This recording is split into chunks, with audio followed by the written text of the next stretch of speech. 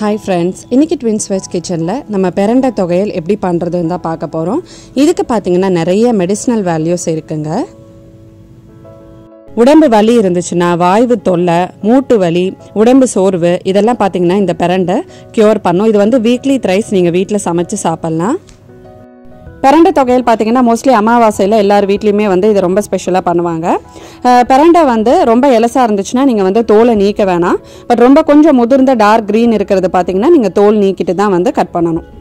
பெரண்டை பார்த்தீங்கன்னா அந்த அரிப்புத்தன்மை ரொம்ப ஜாஸ்தியாக இருக்கும் அப்படிங்கிறதுனால சாப் பண்ணும்போது ரொம்ப கேர்ஃபுல்லாக பண்ணுங்கள். சிசர் வச்சு சாப் பண்ணிங்க அப்படின்னா கொஞ்சம் சேஃபாக இருக்கும். கையில் வந்து கொஞ்சம் எண்ணெய் தடவிட்டு சாப் பண்ணிக்கோங்க. அப்பயும் வந்து உங்களுக்கு கை ரொம்ப அரிக்காமல் இருக்கும். இதை வந்து நம்ம குக் பண்ணுறதுக்கு முன்னாடி நல்லா வந்து வதக்கிட்டு தான் பண்ண போகிறோம். அதனால் உங்களுக்கு அரிப்புத்தன்மை ரொம்ப இருக்காது.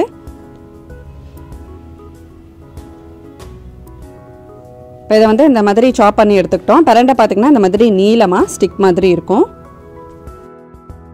பெரண்டை பார்த்திங்கன்னா ஒரு 2 ஸ்டிக் இந்த மாதிரி பொடியாக நறுக்கி எடுத்துக்கோங்க. இஞ்சி வந்து இந்த மாதிரி ஒரு சின்ன துண்டு. இப்போ இந்த தொகையலுக்கு வந்து என்னென்ன தேவைன்னு பார்த்துடலாம். 6 காஞ்ச மிளகாய் எடுத்துகிட்ருக்கோம். உளுத்தம்பருப்பு வந்து ஒரு 3லேருந்து 4 டேபிள் ஸ்பூன் அளவுக்கு எடுத்துக்கோங்க. தேங்காய் வந்து ஒரு கையளவு. இது வந்து எல்லாமே கிடையாது, கொஞ்சமாக தான் இதில் சேர்த்துக்க போகிறோம். இப்போ நம்ம எடுத்து வச்ச பெரண்டை, இஞ்சி, கருவேப்பிலை, வெள்ளை எள்ளு வந்து ஒரே 1 டேபிள் ஸ்பூன் சேர்த்தா போதும். இல்லைன்னா ரொம்ப எள்ளு வாசனை அடிக்க ஆரம்பிச்சிடும். அதனால் 1 டேபிள் ஸ்பூன் சேர்த்துக்கோங்க.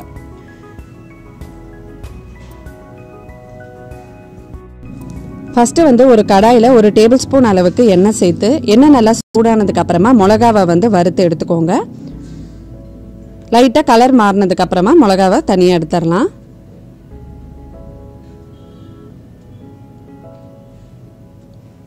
அடுத்தது நம்ம உளுத்தம்பருப்பை நல்லா பொன்னிறமாக வறுத்து எடுத்துக்க போகிறோம்.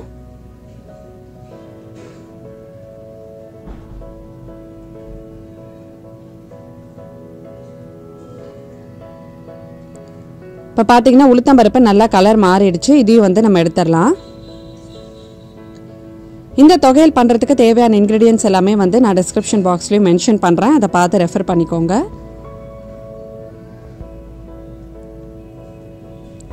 அடுத்தது ஒரு கையளவு வந்து கருவேப்பிலை எடுத்து அதையும் வந்து லைட்டாக எண்ணெயில் வந்து இந்த மாதிரி ஃப்ரை பண்ணி எடுத்து வச்சுக்கோங்க.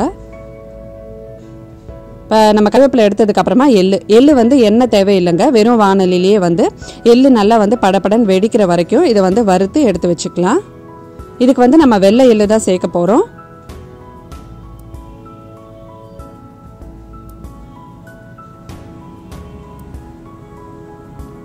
இப்போ எள்ளு வந்து நல்லா வெடிக்குது பாருங்கள், உங்களுக்கு தெரியுதுன்னு நினைக்கிறேன். அந்த மாதிரி நல்லா படப்படன் வெடிக்கும்.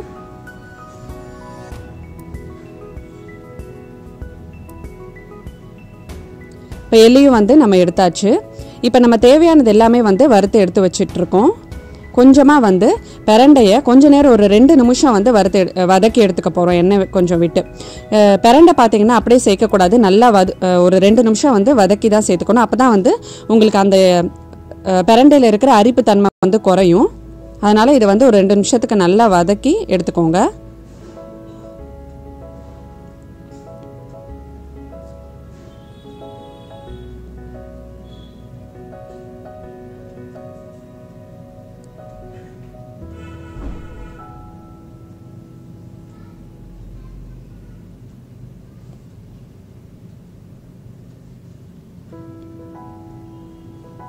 இப்போ பெரண்டை வந்து நல்லா வதங்கிட்டு இருக்கு.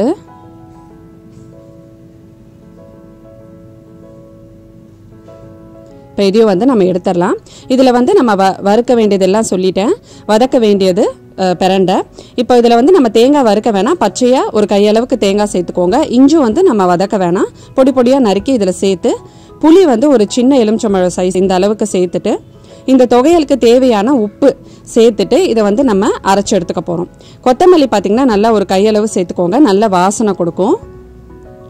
இப்போ அவ்வளோதாங்க இதுக்கு தேவையான இன்க்ரீடியன்ட்ஸ் எல்லாமே.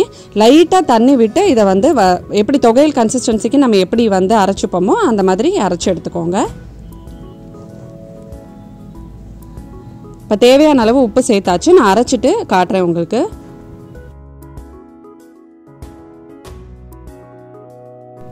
இப்போ பாருங்கள், இந்த மாதிரி ஒரு கன்சிஸ்டன்சியில் இருக்கணும் தொகையலுக்கு. இதுக்கு வந்து நம்ம தாளிக்கெல்லாம் தேவையில்லை, எல்லாமே வந்து சேர்த்துட்டோம்.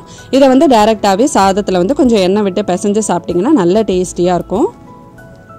இந்த பிரண்டை தொகையில் வந்து ட்ரை பண்ணி பார்த்துட்டு எப்படி வந்துச்சுன்னு சொல்லுங்கள். கண்டிப்பாக இந்த ரெசிபி வந்து வீக்லி த்ரைஸ் நீங்கள் வீட்டில் பண்ணலாம். உடம்புக்கு ரொம்ப ஹெல்திங்க இது. இந்த வீடியோ உங்களுக்கு பிடிச்சிருந்துச்சுன்னா எங்கள் சேனலை லைக் பண்ணி சப்ஸ்கிரைப் பண்ணுங்கள். Bye friends.